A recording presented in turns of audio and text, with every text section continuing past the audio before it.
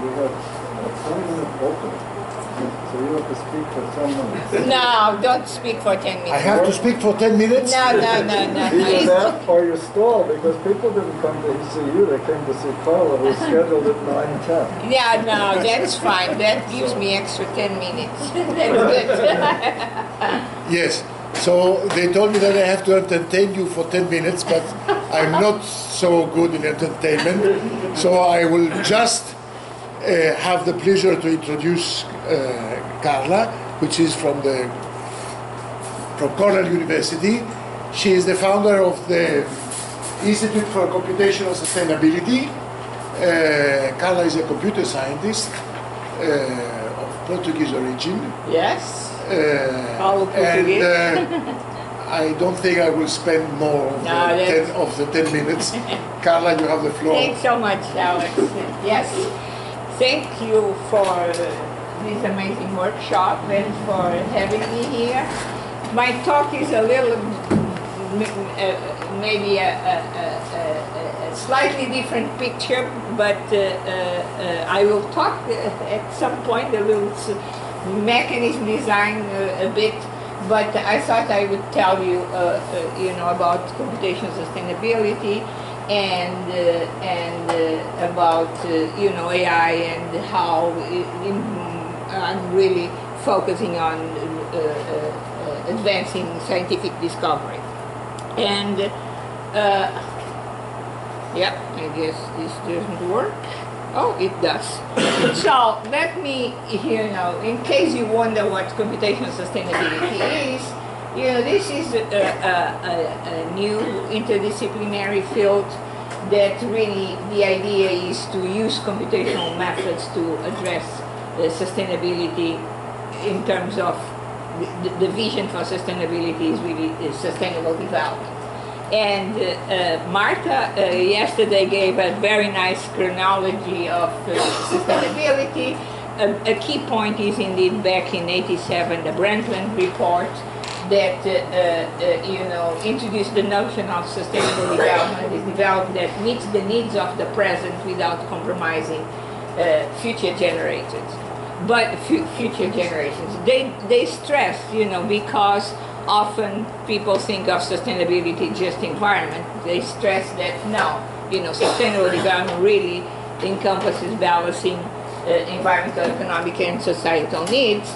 And as you are familiar, more recently, the United Nations put forward the Sustainable Development Goals. So there are the 15 goals. Of course, in general, people have no clue about this. This audience knows all about the Sustainable Development Goals, so that's good. But I see, sustainable development really, the ultimate goal is human well-being, and that's the big picture. Of course, if we are trying to tackle these problems, this is highly interdisciplinary, which makes, very challenging for us. I always like thanking NSF. Frankly, NSF really has supported this research. Back in 2007, we had a large expedition in computing award that really allowed us to establish this field. We had a second expedition with a large network that CompSusNet involving several universities that really allowed us to push this field significantly. We are also pushing, this AI for science, and we actually started a center recently. And again, intersection of AI, sustainability, science, material science, physics, and biology. This is funded by a program for postdocs by the Schmidt Futures. And more recently, we are starting an AI for Climate Institute. Actually, it's very recent. And there, actually, I will see many questions concerning mechanism design, because the goal is really to accelerate adaptation to climate change and mitigation, and really address carbon markets. So there will be really opportunities for mechanism design. Of course, I always like thanking my students because in the end they are you guys are here, they are the ones, the bees who actually do the work. So thank to all my students. So today I thought I would give you a perspective in terms of AI to accelerate scientific discovery and improve decision making. Several people mentioned decision making, and I will give you a sample of projects as examples. For example, AI to combat the decline of biodiversity. I will talk about AI to reduce adverse impacts on people and nature of the Amazon hydropower expansion. There have been a huge proliferation of dams in the Amazon, and I'll talk about that. And maybe I'll talk a little bit about AI to accelerate materials discovery for renewable energy. So, what is exciting about all these projects, as computer science, they all may seem completely separate, etc.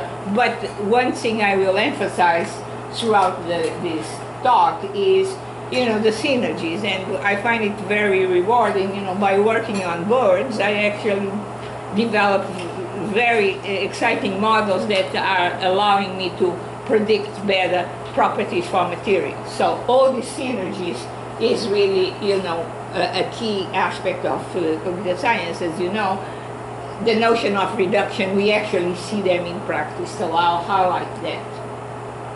So, from a computational point of view, I will talk about, bird conservation and, in particular, multi-label learning and challenge in citizen science.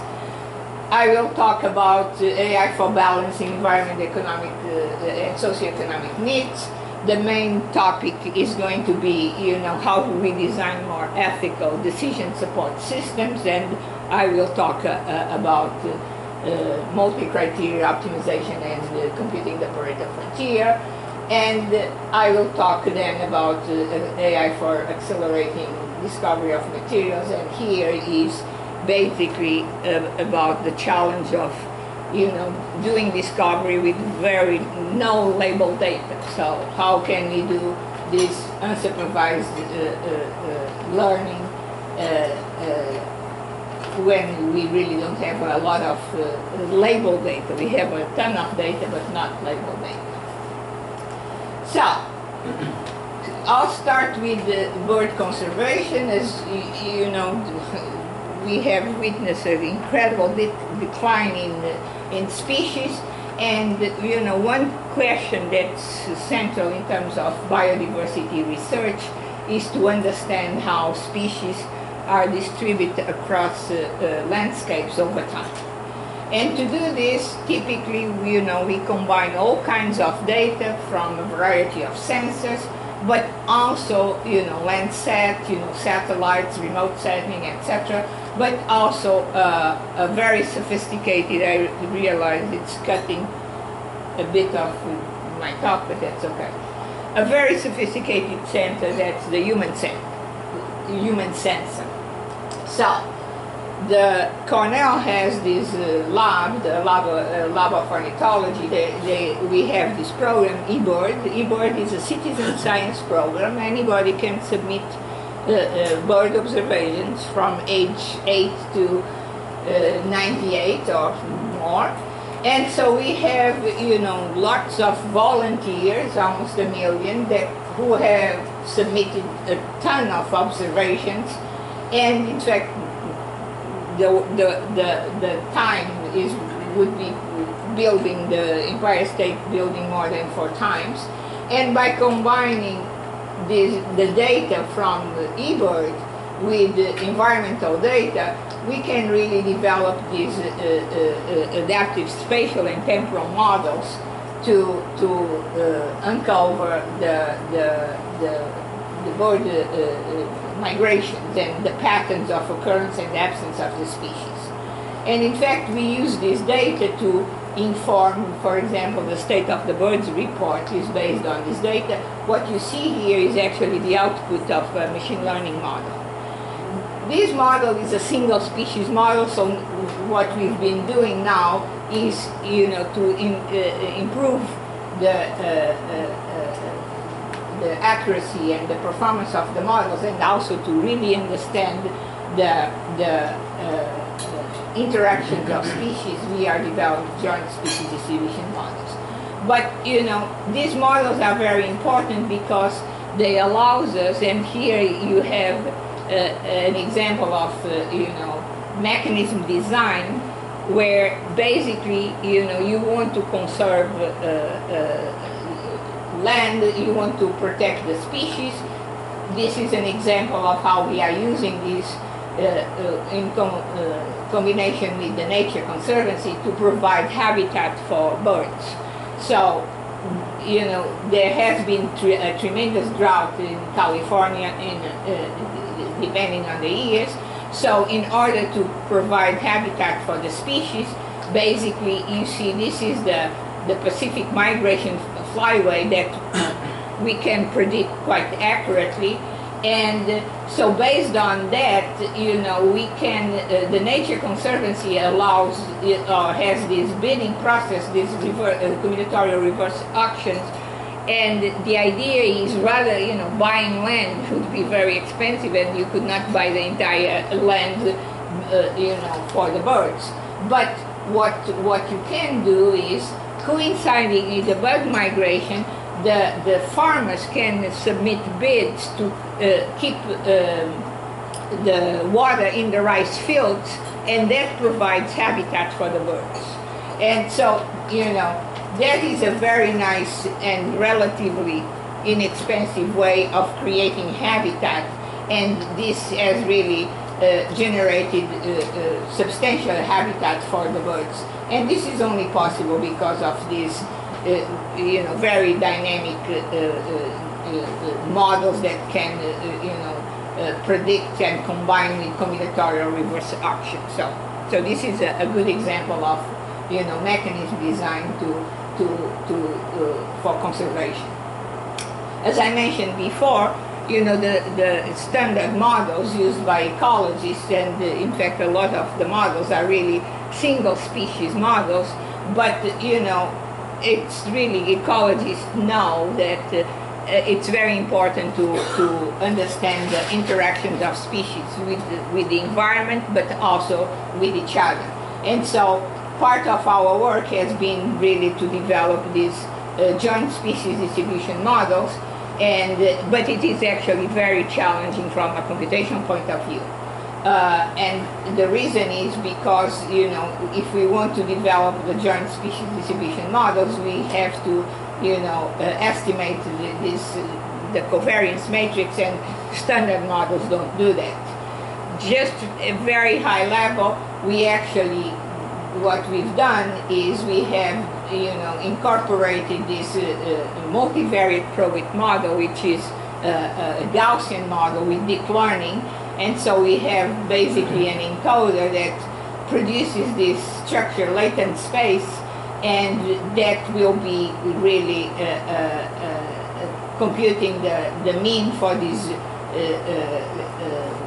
multivariate Gaussian and the covariance matrix. As I said, this is actually challenged, like, I don't know if you are familiar, for example, VAEs, variation autoencoders, assume the matrix is just a diagonal matrix, so it's, basically they assume independence.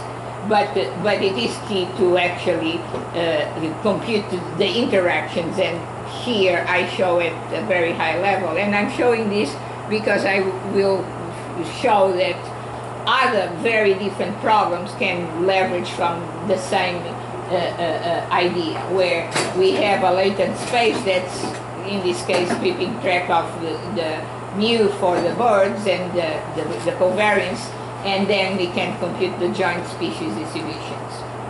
So with this, now we can actually predict jointly the species. What you see here now is an animation with the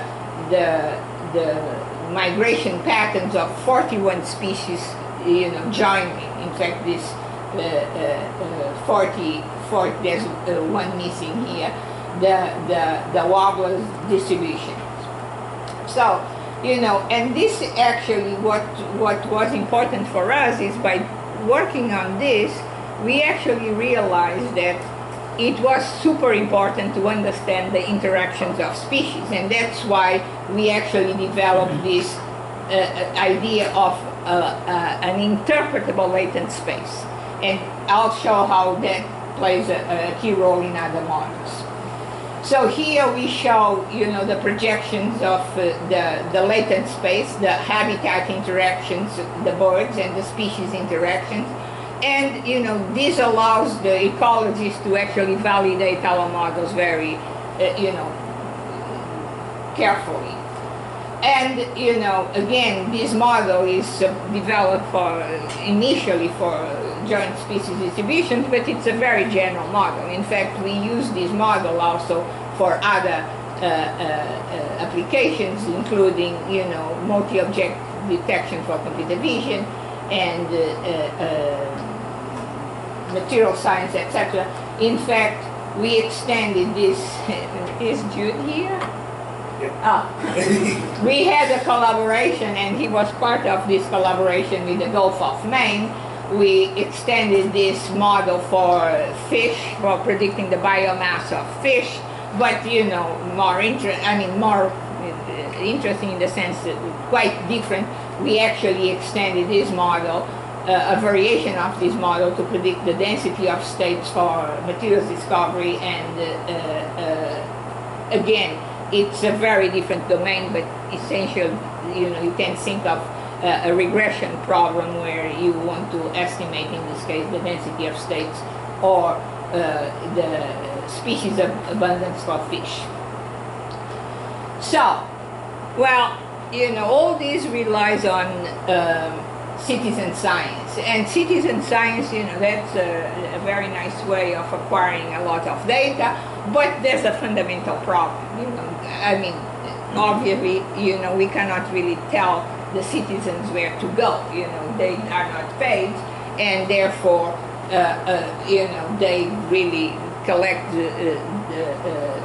the data based on their preference, on convenience, etc. And in fact, if you look at here, we see, we see almost where the cities are, because, that's the bias that you get from this data. So one issue is, how can we try, we try to correct for this, the bias via the algorithms themselves, but we actually are also developing these games. And again, this is another good example of mechanism design to incentivize people to go and collect distributions in a more uniform way. And in fact, so we use this principal agent framework where eBird, that's the principle, is going to replace, basically the game, we place points so people can collect the points, and at the end of the season, they will they get prizes proportional to the number of points they collect. And so what's the game? We have to design the game as this by level optimization problem, where we place the points knowing that the citizens, the eBird, see the points, and they are going to maximize their own utilities and move accordingly to their interests and the points they collect. And we want to do this in a way that is going to induce a more uniform distribution. So this is a bi-level optimization problem, and that includes two problems. The pricing problem, where to place the points. Here we just place the points and we don't, they get prizes. Interestingly, we ran the same game in Africa, there to collect data for vegetation, and there we actually pay the herders money little money for us, a lot for them. Here we just give prizes. And so there's the pricing problem, and then there's the identification problem, where we need to identify the preference of the users so that we can, run the game accordingly. So, and actually, Yeshang was super involved in this game. In fact, there is Yeshang there.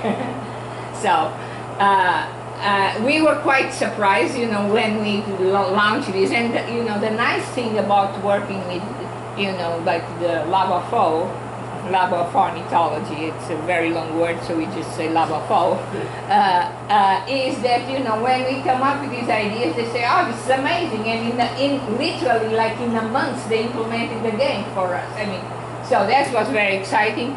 And now they actually have application for the desert, for example, in California, where they want to understand the impact of solar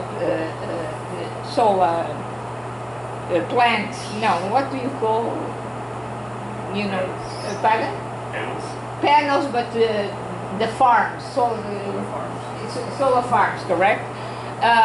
And so they ran this game, and you see here, we were able to get people to go to other places to make, less concentrated. So that was quite exciting and positive. So, let me now talk about another very different problem. And here, this is, I think it connects with this group nicely. It is this idea that indeed when you are, designing, when you have decision support systems, you cannot just optimize with respect to a single goal. And basically, we've been working, studying strategic planning for the placement of hydropower dams in the Amazon, not just Brazil. This is a dam in Brazil. And so, from a computational perspective, this is really how to really do multi-objective decision making or design more ethical AI systems that consider a variety of criteria instead of, a single objective, energy. So basically, about 200 dams have already been built, and they are planning over 300 new dams for the Amazon area. And so a key question is, how to select the dams to build. And so this is really, the way I like phrasing this is this idea that we need to develop more ethical systems that are going to look at trade-offs and understand, the trade-offs with respect to different objectives. Because if you think of a river, a river or hydropower dams do provide energy, but, fish, the populations really rely on freshwater fish, sediments and nutrients. The connectivity is key for transportation, navigation, fish migration. And there's also this the river, if it gets disturbed, how it regulates itself. But of course, there's also deforestation, displacement of populations, flooded farmland, and we always think of hydropower dams as clean energy, correct? That's what we think we are getting. Well, it turns out that quite often, dams can flood huge areas, which leads to the decomposition of organic matter and release of methane. So dams can actually be dirtier than coal. So that's not nice.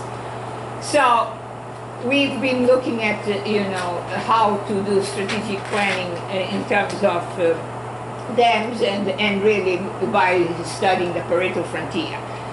I guess you are familiar with the Pareto frontier. Here I show an example where with two criteria. This is hydropower energy versus ecological value. If I don't build any dams, obviously I don't get any energy, but I keep all the ecological value. If I build all the dams, I have a lot of energy, but I destroyed completely the ecological value. So here you have a situation in between, and this case is dominating this one because for the same energy I can get much better ecological value. So this configuration of dams dominates this. And for you to see in terms of, for example, if I'm going to look at the criteria connectivity, you know, this has a much better connectivity because I'm placing, you know, the dams away from the mouth of the river. So I will not get into the technical details, but you know, obviously computing the Pareto frontier is a very challenging computational problem. So interestingly here, you know, and frankly I never thought this would happen to me in real life, you know, when we talk about fully polynomial time approximation schemes, all that fancy algorithmic language, but actually here we have that beautiful situation. Because given that the river is a tree, you know, as you know in computer science, often when we have trees, we can exploit the tree structure and use some divide and conquer algorithms to actually have approximation with guarantees. So we develop an efficiently approximate algorithm for this, an FPTAS, a fully polynomial time approximation. So this is basically based on dynamic programming, and you know the main challenge for these algorithms, and the more criteria you have, the you know the more challenge it is, because computing the Pareto frontier is really exponential in the number of criteria. And so the key challenge is to remove these dominating solutions. How can we do that fast? And so we develop an algorithm that's very general, that can remove dominated solutions in order n log n by using some kind of general divide and conquer algorithm, and have other strategies. In fact, and I'm going to tell you, if you guys are using only Python, yeah, that's not going to cut it. I'm sorry to give you the bad news.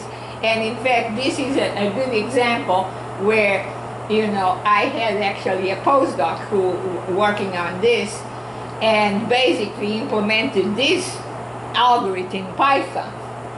And so, you know, the Amazon basin is huge, and there's this, I used to call the little Marathon. There are many languages here, but which is, you know, a sub-basin, it's the river. But, you know, I actually have been to the Marathon, and it is majestic. It's not baby Marathon, but in the big picture of the Amazon, the Marathon is just a sub-basin here. It's just a little sub-basin and very small compared to the big thing. However, just for that sub-basin, a Python algorithm with 2 criteria, after 5 days it was still running. And in C++, we could compute without the fancy algorithm to remove solutions. With C++, we could compute it in 1 minute. Wow. I mean, crazy. I mean, it is really insane. And obviously, you know, for the entire Amazon, we can actually compute the exact Pareto frontier for 2 criteria in a question of, again, a few minutes. Of course, when we add more criteria, eventually this really, we can. So this algorithm allows us to compute the Pareto frontier with the guarantee. So it's a trade-off. I can say, well, I want the exact Pareto frontier, which for the entire Amazon for more than 2 criteria, we can't really do it in reasonable time. Or I can say I'm willing to get the Pareto frontier with, you know, an epsilon of 0.01, or, you know, you can give the guarantee 1%, 2%, 10%. For example, for 6 criteria, we can only give a very, very loose guarantee. But so that's the trade-off. So here I show basically the example to show what you see here is, and you know, visualizing it's another challenge. You know, when you have several criteria, 2 criteria, it's obviously easy to visualize. More than 2, it becomes very difficult, and I'll talk a little bit about that. So here you see the Pareto frontier for energy and river connectivity, and here we plot the Pareto frontier, assuming that, you know, we plot the Pareto frontier before any dam had been built, correct? So here we have the optimal Pareto frontier. What I show here is the situation today.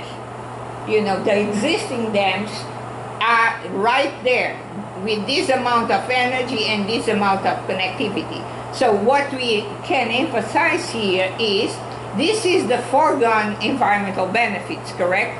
For this amount of energy, I could have had much, much better connectivity if I had picked better dams. So I lost this environment benefits, or these are the foregone power earnings. I could have had much higher level of energy, you know, destroying, fragmenting the river for the same amount.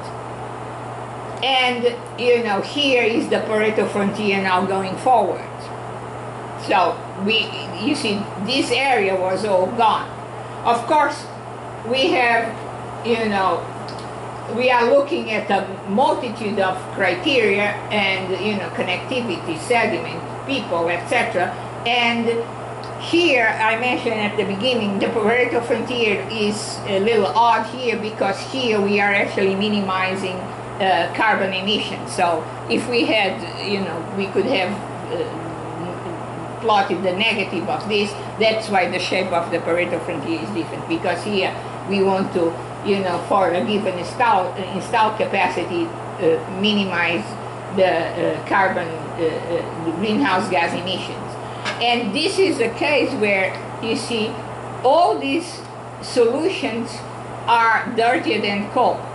And it is, you know, a little paradoxical because, I mean, it was counterintuitive, the fact that, you know, you can have really, really bad solutions that are dirtier than coal, even though in general you think of hydropower dams as clean energy. And in fact, here we look at the projections for the you know, the 2030 agenda and compare, you know, how we would be placed, and the big message is we are getting really off that track. But the main message here is you need to choose dams properly, otherwise you can have solutions that are dirtier than coal. Here, you know, basically, and somebody yesterday we were talking about, or you know, like Melinda was asking, oh, you know, how we decide. Indeed, in the end, you know, decision makers have to make decisions, you know, but at least we tell them the scenarios, correct? And, you know, this allows us, for example, to identify dams that are really bad in all the solutions. So, you know, those are the ones we are not going to, in fact, we have this paper in Science and we are not, you know, advocating for any particular solution. But this is like a framework that really allows them to understand, you know, the impacts with respect to the different dams and make solutions. You see here that we compare the Pareto frontiers for different criteria, and you see that connectivity, there's a huge gap what we could have obtained versus where we are. Another one, fish biodiversity is really being affected dramatically. So, this is important for them to understand the trade-offs. And in fact, we actually developed this tool, Amazon EcoVistas, where you see, literally, because we are computing several criteria, it doesn't make really sense to just look at 2 dimensions. Those are easier for us to see, but you need to think about, the 6 criteria. And just for you to see, and I'm pointing to this group, and particularly you are Nicholas, the number of solutions we obtain here are in the order of billions.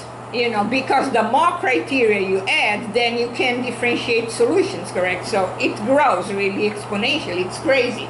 But then, this tool allows us to, for example, and I'll show here. Here we say, okay, we want just solutions with 80 gigawatts. So now we are constraining. We can, in fact, I have a student working on generating the Pareto frontier with bounds, so that allows us to actually eliminate more solutions. And here we are constraining the energy to just 80 watts, and then that allows us to reduce the number of solutions dramatically.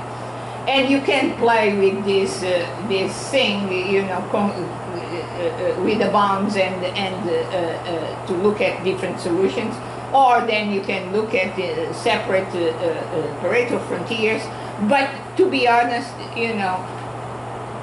communicating this Pareto frontier is in itself a big challenge, because there are so many solutions, and we are not really suggesting a single one, but we believe that by giving these tools that's helpful. So this goes to when? Want to leave a little time for discussion. Yeah. So my final topic is, I thought I would sample some projects to cover different topics, and this is concerns using AI and for accelerating discovery, scientific discovery. And in fact, I have to say, ChatGPT is taking over rapidly. My own research, I have actually always, I'm very much interested in obviously sustainability, etc. But I'm really passionate about, AI, algorithms, and so because of that, somebody who was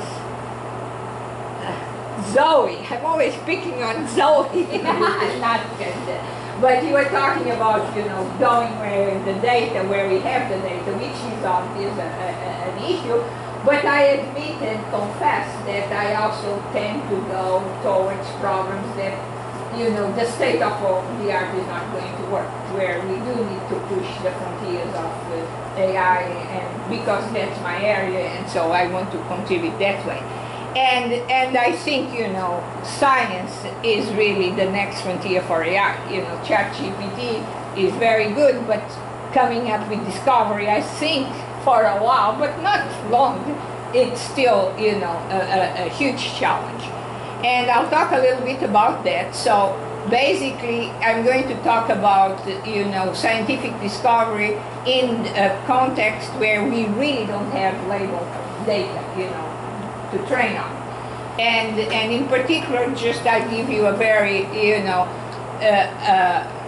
back in 2010, the Obama administration launched this program, the Materials Genome Initiative, really to accelerate the pace of discovery of new materials and reduce the cost.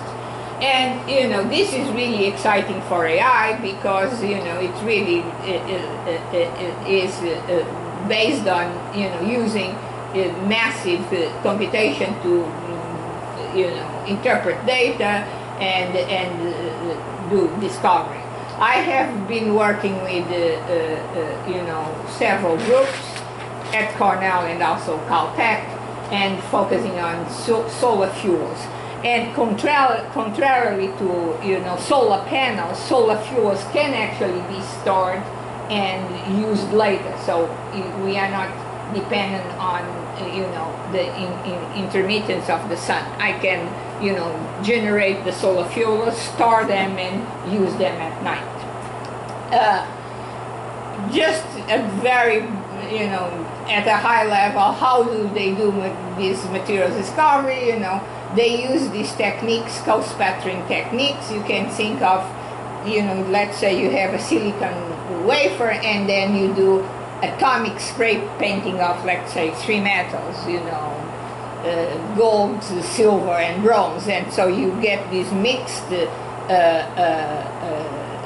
thin film, and then typically you do annealing, etc.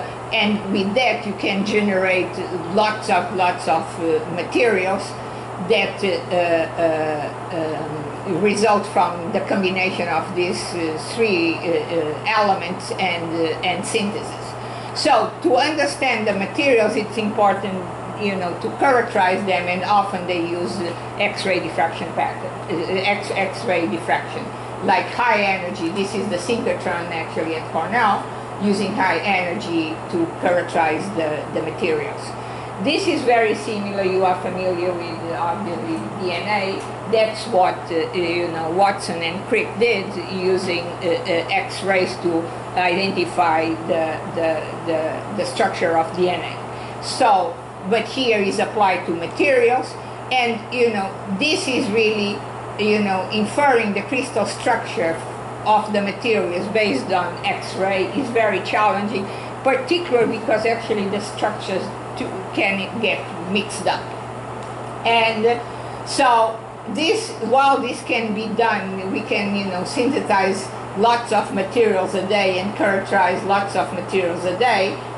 This task of inferring the structure of materials from X-rays is really tedious, and they can do a few systems a year. So that's what we are trying to automate.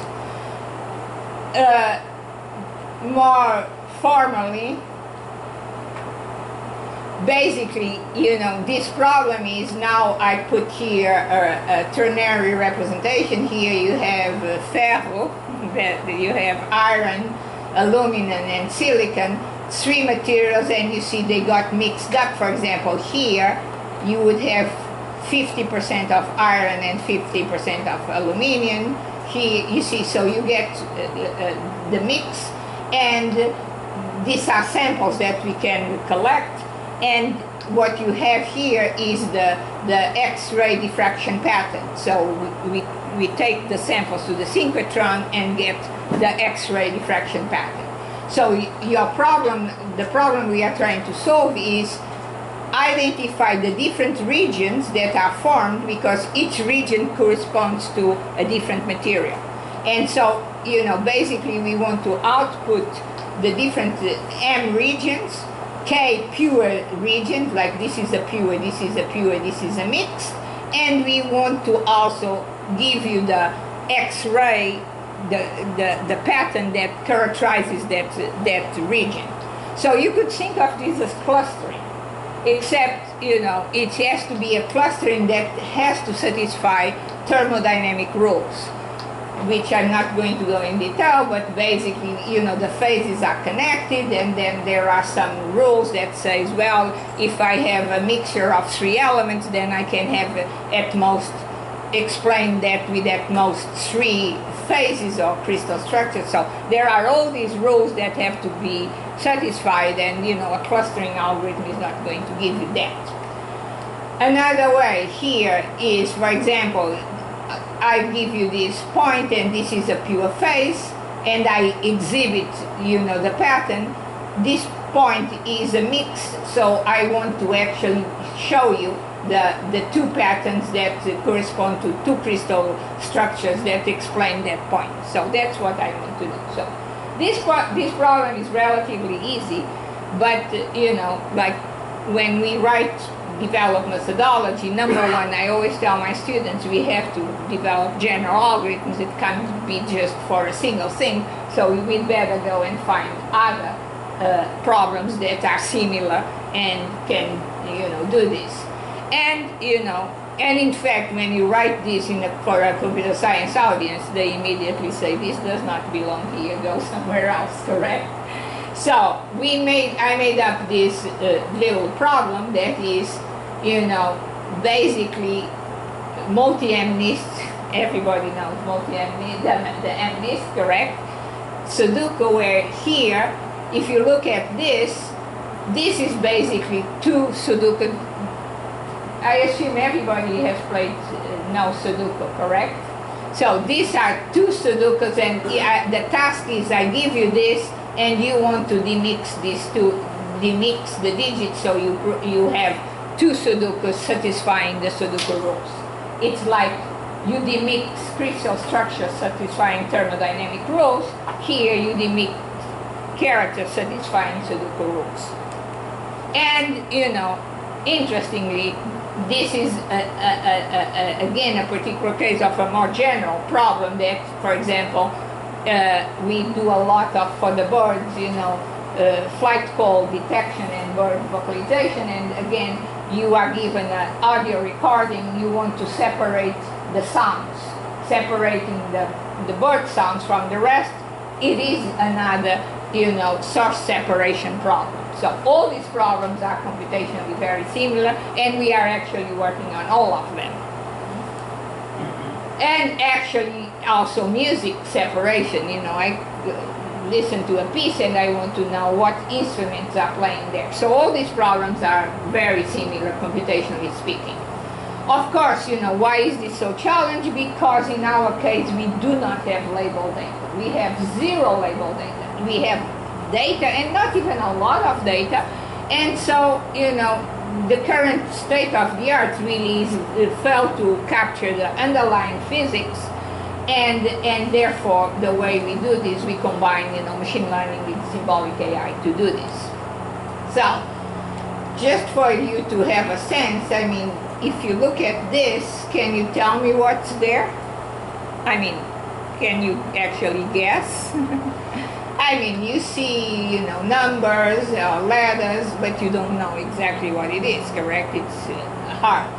Now, if I tell you, well, this comes from two Sudokus, where you cannot repeat a symbol in a row and in a column, maybe now you can start reasoning about it. And that's exactly what we did. We are using this problem with unlabeled data, and we can actually separate these two Sudokus by combining deep learning with reason about prior knowledge, where here prior knowledge basically is the Sudoku rules, correct? And do you have a question? Yeah, if you don't mind. Oh, no, I love it. Prior knowledge, you also have some prior knowledge of what a digit is and what the letter is. That is very good. I have prior knowledge about what a perfect digit is, but I actually don't have training data on the overlapping Sudokus. But I do assume that we know vaguely what the digits are. That is a very good point. And so, basically again, and ironically, this structure was inspired by the birds, where we have an encoder that produces a latent space, and this latent space actually is going to keep track of the probability of the digit, the possible digits, and the shape of the digits. And then we have a generative decoder that is going to reconstruct the image. And, again, this is very similar to the bird, the one that we developed to predict the giant species distributions. Just as a detail, you may say, and in fact we had, this paper was actually published in Nature, and one key question was, why isn't this just optimization, correct? You could think because we don't have any label data, and we actually show that even though we don't need a ton of data, we need about 100 Sudoku instances, because you learn the structure across the instances. So that allows you to actually, in addition to the rules that you encode, you get to learn across the instance the structure of the instance, which is very key. But of course, I just showed you the Sudoku problem as a toy problem because it's easier to understand. The real problem is actually this problem, where we are given 300 unlabeled X-ray diffraction patterns, and to David's question, we know the theoretical crystal structures that have been observed in, so this is the bismuth copper vanadium oxide system. So we know theoretical crystal structures observed there, but these are without any noise. And our goal is to see if they characterize this. So we mix this to get this. And indeed, here we were able to demix the crystal structures, and we get the crystal structures here. And in fact, they form all these regions. And contrarily to, for example, in the Sudoku, we knew a priori there were 2 overlapping Sudokus. Here, we don't know a priori if a region is going to be explained by 1, 2, or 3. And you see, for example, A is explained by 3 phases, B by 2, etc. So, and actually, this particular region, our collaborators were able to discover a new material for solar fuels. And as I said, in contrast to the standard solar panel energy, solar fuels can be stored for later use, which is very convenient. Again, you see, the same very similar structure where we have an encoder produces an interpretable structure latent space. We can then use thermodynamic rules to reason about it, and the decoder in this case is a Gaussian mixed model. And again, you see, very similar to the structure of the Sudoku and the structure of these DIMACS for the demixing is similar. The key is this interpretable latent space that allows us to reason about it. We are, pushing this. We actually have a big MURI, which is, funded by AFL-SAR. And the idea is to develop SAR, a scientific autonomous reason agent for materials discovery. And what you see here is a depiction of SAR controlling, this has the mixture of materials, and you see this laser is actually doing the annealing. And SAR is really deciding where to go and for how long it can control temperature and dual time to produce the synthesis, and then we have optical and X-ray characterization of the materials. And here is the phase diagram for this. So,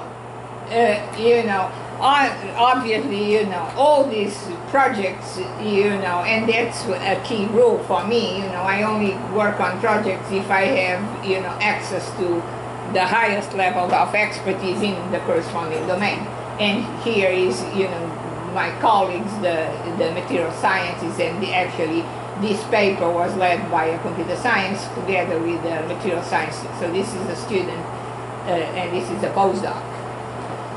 Okay, so again, I always make sure that we publish our work in CS, in computer science, but then, this work has to be validated and go in the, corresponding domain journal, so that we are not just, making up stuff. And it makes it quite challenging. There's a huge learning curve for the students, but, it's also rewarding. So let me wrap up. And, I gave you a few examples, but, we have many projects. And here you have this subway line And basically what I highlight is the lines here correspond to topics, you know, computational topics. And for example, I talked about this pattern demixing for the Sudoku and for the crystal structure phase mapping. You see this blue line, but obviously we are working on stochastic large-scale spatial and temporal modeling and prediction, for example, for species distributions. We are working on, you know, large-scale spatial decision-making, etc. So many other projects. But, you know, we emphasize the cross-cutting computational themes, and, you know, that's what. And in fact, Sarah is not here. I think to some extent we try to work on these projects, but then different students can leverage their expertise emphasizing different domains. So I mentioned too that I already emphasized it's also exciting because, you know, ideas that for example, we developed this model for I'm sorry, my back to you guys. I just realized it a little late. So, for example, you know, really models that we developed for birds became key for materials discovery, and you know, these synergies are really exciting and really give us, you know, new ways of thinking, and by transferring knowledge across domains, which, by the way, ChatGPT is going to be very good at, is really empowering. I talked a lot about this line, you know, demixing Sudokus or demixing crystal structures, but I also talked about, you know, large spatial, temporal, and structure modeling and prediction for birds and materials, etc. You know, we've been talking a lot about AI, and over the, you know, recent, everybody talks about data-driven AI, machine learning, etc. And of course, you know, that's true given the huge progress in terms of image identification, face and speech recognition in ChatGPT. But, you know, challenge when it comes to scientific discovery and decision making, you know, I think we still have a long way to go. There are many challenges that we need to address, you know. Typically, we want to, you know, understand and explain phenomena beyond just prediction. We want to understand causation beyond correlation. You know, typically we have very small and labeled data sets, and a lot of the tasks, actually the majority of the tasks, are unsupervised. And then when it comes to decision making, we need to make choices, and often, you know, combinatorial choices, and really with respect to many criteria, we should really understand these, you know, Pareto frontiers. And, you know, high dimensionality of the problems, which I think actually AI can really play a big role in helping us think in high dimensions. So, you know, pure data-driven AI is not really suitable for scientific discovery and decision making. So I'm in favor of combining data and knowledge to really be able to reason from first principles, reason about uncertainty, and dealing with combinatorial decisions. And, you know, I also think going, you know, high dimension and understanding Pareto frontiers is important to develop more ethical AI systems. In summary, you know, this has been quite an exciting journey for me. I've focused a lot on this in terms of advancing computational sustainability. I see this really a two-way street, that on one hand, you know, we are injecting computational thinking insights and methodologies to tackle these very challenging problems, but on the other hand, we also get, you know, new challenge problems, and often actually by talking to the scientists, you come up, they actually have very good ideas, poorly computationally speaking in general, but that's where we come in, and we can identify new paradigmatic problems in computer science and hopefully have some societal impact. Thank you.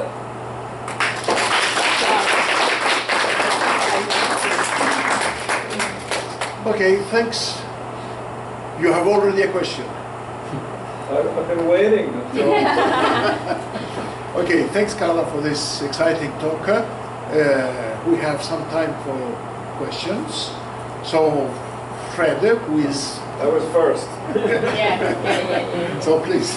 Thank you. So when I first saw your diagram with showing what Cerrito materials, my first thought was to go back to yesterday's discussion about index numbers. Yeah. And I said, how on earth do you measure ecological value when there are so many different components to it?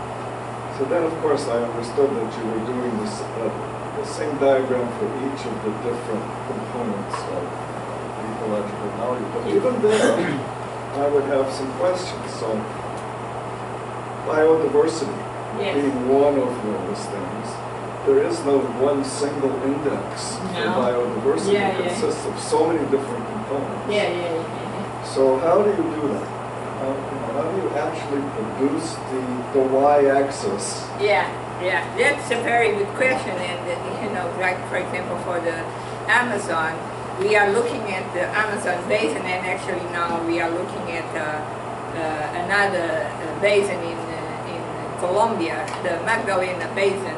That, for example, there we could potentially consider about 300 species of fish. And so we could potentially look at the Pareto frontier for all of them. And of course, that becomes overwhelming. So we are going to maybe just look at main species or genera or something. But in the end, for example, we did collapse, even I showed here a Pareto frontier for fish biodiversity. We ended up collapsing the fish biodiversity to an index because, to have some way of coping with this. If we go species by species, it becomes overwhelming. So, it's a good question. We don't do a single index, but we still have to somehow, convert, and in the end, for us to perform these optimizations, obviously we have to convert things into numbers, correct? So, But these are very, very good questions, and it's very dependent. That's why even for species, we think it's important to consider the different species, because different, local indigenous population appreciate different fish, and therefore we want to, highlight the impacts for this particular species, because it's going to affect this particular group of people depending on them. So you see, you can go back and forth, aggregate, and then provide a finer characterization. So. Yeah, there's not a good answer or a single answer for that. The related question, so we have different, some of them it's easy, I assume. So connectivity, you have 0 to 100, that's a percentage. No, connectivity is very, actually that was the first criterion that we used, because we didn't depend on anybody to give us the data. From satellite, we can get the river network and literally, measure each little leg. By the way, this, and it's quite remarkable. We are talking about about 5 million river segments. Yeah. So, and we can actually compute all of this. So, I didn't explain exactly how we do, but we basically have a graph.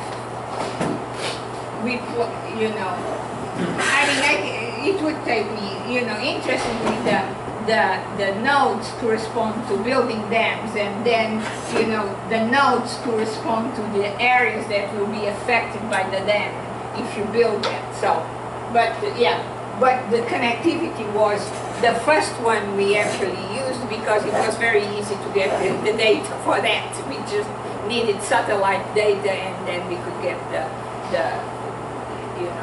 all the data for the lengths of the segments. So and I don't want to dominate this, maybe other people. One more question, one I said that before. Depopulation. Yeah. How can you measure that? Very good question. And in fact, for example, I admit for our science paper, we didn't even include that because, we couldn't even vet the data very carefully. And it's not clear that building a dam is going, there are two possible, One is really people will have to move. So then we can measure the number of people we will be affected by that, correct? Or, another thing we are looking at is destruction of farmland, because that's also happening. But, there are many, many more criteria that we actually we don't have the data for those criteria, but like even economic criteria. We have emphasized more, ecology and, social impacts, but populations, it may be that the population will benefit for having, energy nearby. So, yeah, it's not clear exactly how to measure all these effects. But the big lesson, the big conclusions, again, we don't suggest build this dam or not. We actually have all kinds of metrics then to try to have a bit of a sense of how we would rank dams. So if a dam barely appears on the Pareto per dia, that is a good indication this dam is probably not good, correct? Because it's always dominated by others. Of course, our big message was, you need to really reason across many criteria, because if you just do with respect to connectivity, you have a solution. If you now add more criteria, you will have fundamentally different solutions. And more important, and another message we wanted to put across is, you'd better do this at a large scale, because if you just plan for Brazil, you are going to, basically kill all the connectivity and setting in production, etc., for other countries. So that was kind of a big message in the paper. Really, you need to plan at the scale of the entire Amazon, the scale of there's many criteria, or at least key relevant criteria, and really, because otherwise there will be substantially foregone environmental and economic benefits. So. So thanks for a fascinating talk. I was just curious about one specific thing, which is when you're doing the eBirds, the bi-level optimization thing. How do you, so I understand the problem, right, that is that you don't know, that you want to incentivize people to go to places where they wouldn't ordinarily go. But how do you estimate their utility functions to begin with to design the reward structure? Yeah. That's a problem that you learn over time, correct? But, so initially you have some sense and you assume, part of maybe you hypothesize distance is an issue, etc. But over time you get these data, correct? And your problem is really, and that's a beautiful question, because your problem is exactly, one problem is what I call the pricing problem, is how do I place the points, assuming I know how the borders are moving, and the other one is learning the preference of the borders, the e-borders, for us to predict their movements. And, that's a learning problem. And if you, a little more technically, and actually this was, beautiful work by Ye-Shan, this is, the pricing problem is, how to set up the points. And we actually formulated the identification problem as almost a knapsack problem, where the borders, e-borders are trying to collect as many points as they can, but we have to learn the coefficients of the knapsack. And you know, interestingly, because the knapsack actually can be solved again with dynamic programming, then dynamic programming can be, you know, flattened and transformed into inequalities. We actually are able to fold the problem of the users into the main one as a single one, and again we can provide some approximation results. I mean, but indeed, part of the issue is to learn the preferences, and that is what we do over time. Very good question. Ben. Yeah, thank you. It was really fascinating, and great. It's just great to see this work for the world. No, thank you. I have a question about the dams. I was wondering if over time dam technology will get better and maybe cause less damage. Each dam may cause less damage. The whole creative frontier might get better. You'll have better choices in the future, I guess.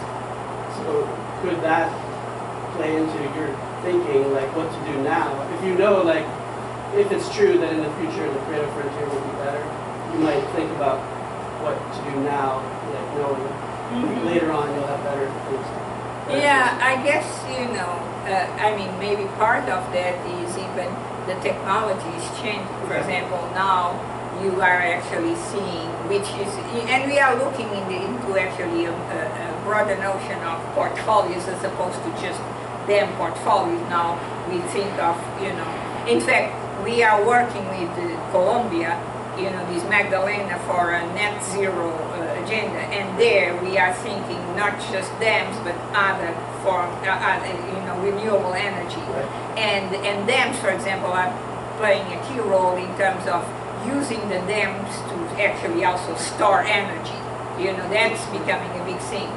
There are other crazy ideas. In fact, we have a little piece in Nature which I honestly think it is a bad idea, and we kind of say it's probably a bad idea, but now a lot of countries are using, the area of the dams for floating photovoltaics, which, it's another way of harvesting solar energy. But I think that's going to kill all the, everything, because they then are deprived of sun, so that sounds to me. But, so we are going towards, this idea of different portfolios with different types of energy in addition to hydropower, wind and solar, etc. And I think, that may make more sense to understand the energy needs of countries. So. Very good question. But hopefully, this reminds me, I thought your question was very good, and maybe I'm going to answer in a very different way. But for example, I just mentioned we just started and we got this AI Institute, NSF AI Institute, and there, a big thing is carbon markets. And we think that, the Pareto frontier is, and so that, typically the Pareto frontier doesn't move, that's how it is. But, if you find new opportunities for, like you start using carbon as a commodity, actually now the Pareto frontier can move forward because now there are opportunities, you value carbon, and in fact there, for example, I think, you guys know about food stamps, where you have all kinds of, sugary stuff, and because there's all this lobby for corn syrup and all this thing, and in fact it's actually very hard to have other kind of healthy meals because of, all the lobbying, etc. This is anyway. But I think, for example, if the farmers can start playing in this carbon market, then maybe they will be less interested in producing all the other. They now focus on, the carbon and value the carbon. So we think that the Pareto frontier actually can move forward because of that. So that really is when there's fundamental, different technology, of different way of valuing the commodities. So very good session. Yeah. I have a couple of questions. It's always about the dams. Yeah. Now, first of all, does the impact of the dams, is it independent or it is combinatorial? Very good question. Yeah. I mean, it is, if they are very close to each other, they definitely affect each other, correct? But typically, because of that, they are, Distance? Quite far from each other. So we don't assume they are affecting each other. But we do, compute the cumulative effects, but we consider them independent. Good catch. Okay, so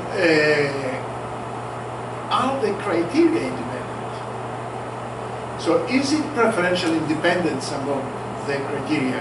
Because if we build the Pareto frontier with the idea that they are independent, it will take a certain shape, but if they are not, so if preferences on connectivity are related to preferences on some other... On fish, and they are, yeah, but... Then in this case, the Pareto frontier will be quite different. Well, but because we compute them simultaneously, they affect each other, so that is accounted for.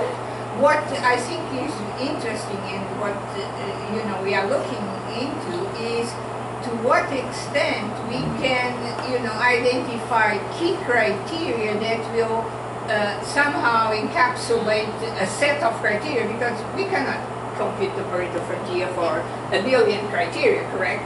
Like, for example, for the biodiversity, there are like 300 fish species. We are now thinking maybe let's try to even look at the phylogenetic trees to identify, key representative species, to compute the Pareto frontier for those species.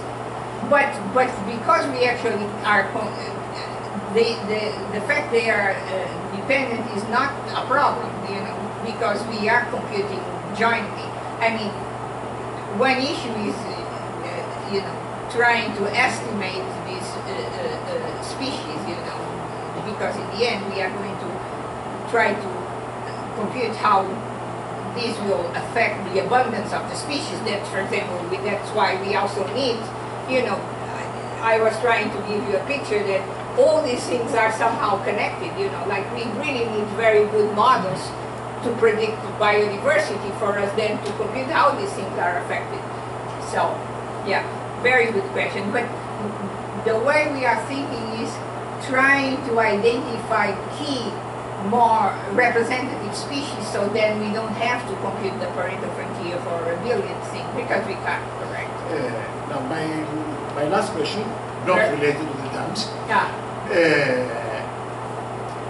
When we were talking about let's say, in which direction go in discovering new materials, etc., etc.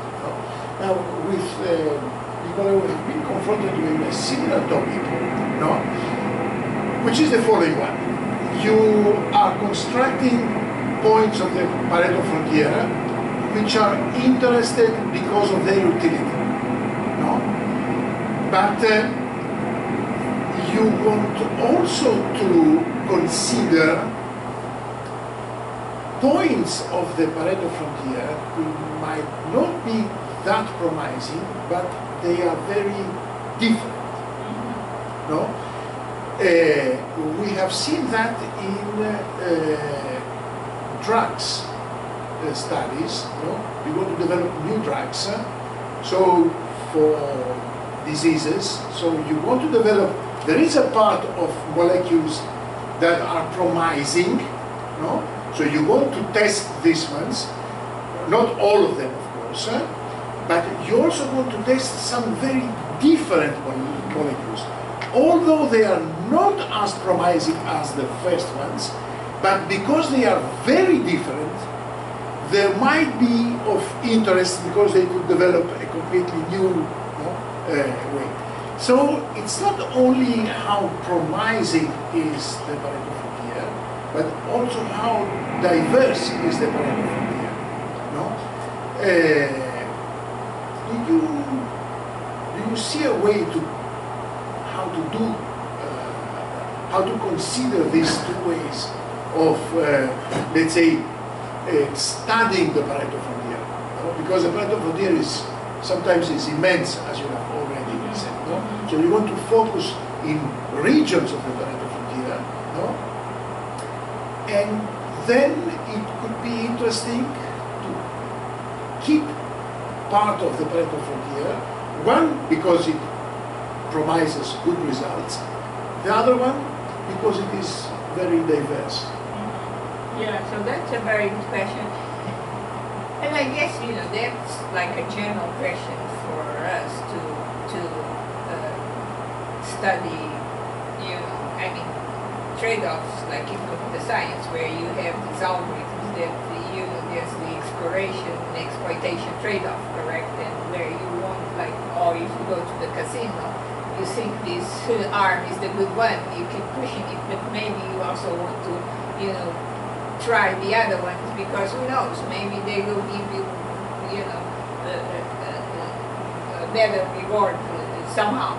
So yeah, these trade-offs, for the Pareto frontier, we actually, exhaustively search the Pareto frontier.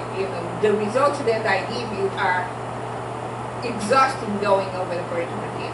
We can do this here a bit because of this unique situation where we have this river, so we're going to use dynamic programming, but in fact at some point, it becomes prohibitive, and the number of solutions is crazy. I mean, it is really billions, trillions, and so because of that, we are thinking what we are trying to understand is how can we summarize this Pareto frontier to policymakers, so that's one thing.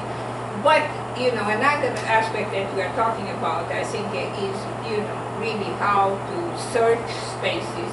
And for, SAR, I mentioned this system here, which is interesting because this system, we are looking at what is called metastable materials. So metastable materials are materials that don't reach the equilibrium, so they can change. But, by looking at these materials, you can expand dramatically the periodic table. And I will give you a good example of a metastable material that's changing over time, but I guess most people don't worry about it. Or diamonds. Diamonds is a form of carbon that is metastable. And of course, it's not changing. It may take, billions of years to change. But because of that, you see, we are looking exactly at, in fact, this apparatus here is, really exploring different ways of synthesizing the material. So here you have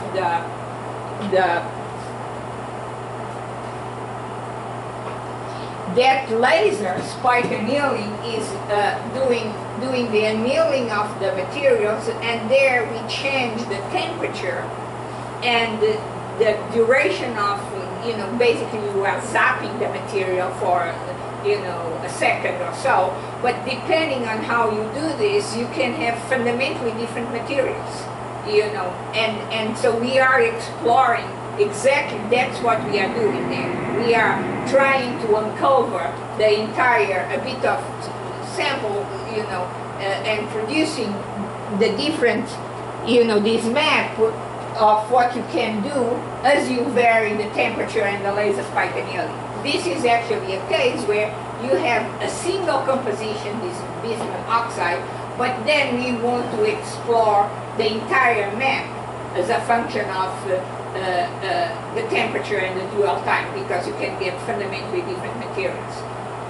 So we are building these maps to try to do that. So, exploring, maybe a lot of the regions are not very exciting, but basically we are trying to characterize the entire regions and have what it's called the phase diagram, where you know that as a function of temperature and UL time, you are going to get different materials. So, not sure if I answered your question, but essentially, I think this is really this exploration business that, it's very common for us to do in other disciplines. And it's about scientific discovery, a bit like that. We are trying to automate this, this process. I think we're half an hour late. Oh, we are half an hour late. But he has a I question. will discuss with you after. Okay. So I'm afraid that the superior controller tells that we can't go ahead. Well, sorry for being... But it has been a lovely discussion. Questions, so thank you. They're very kind. That's fun. And I'm so happy that, I put the Pareto here because I saw you guys. I said, I need to talk about it. I didn't know what to talk. I could have talked about, all these projects that I have here, and I picked 3 of these. So, thank you so much.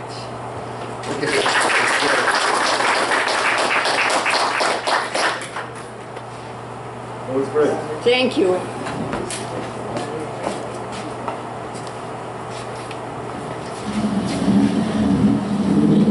Okay, so. Can I ask you a question? Oh, sure, Patrick. Yes. So you answered the independence of the criteria. Yeah. So they are not